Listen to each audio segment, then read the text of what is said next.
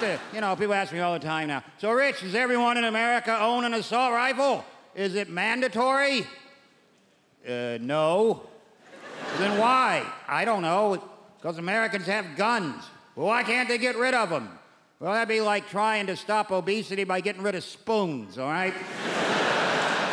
Not gonna happen, because Americans have guns, and we're not getting rid of them. Because there's always some guy in a camouflage outfit with an AR-15 going, the Second Amendment says I have the right to carry. That was written 220 years ago, you prick.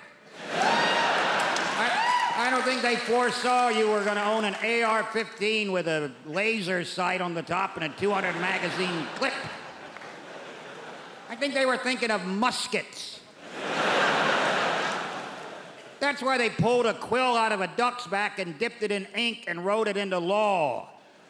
I was reading a cover of a magazine in America, because you have all these gun magazines, and there's one called Guns and Ammo. This is the headline of the article. I didn't even read the article. This is just the headline. Which is better for capturing a mallard, Kalashnikov or Browning?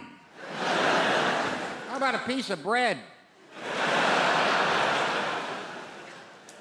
The state of Iowa has just passed a law. It's now okay to get a hunting license in Iowa if you're blind.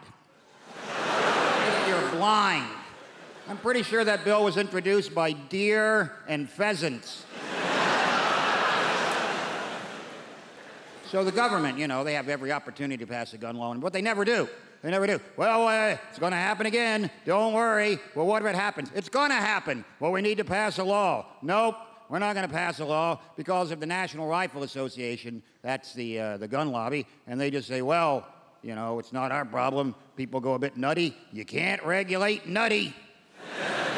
Well, what about if some guy gets tooled up because he just watched a Batman film, and then he goes off to a cinema and shoots other people dressed as Batman characters?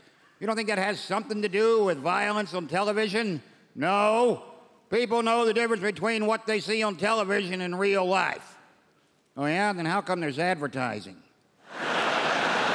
You people will go out and buy insurance because a meerkat told you to do it.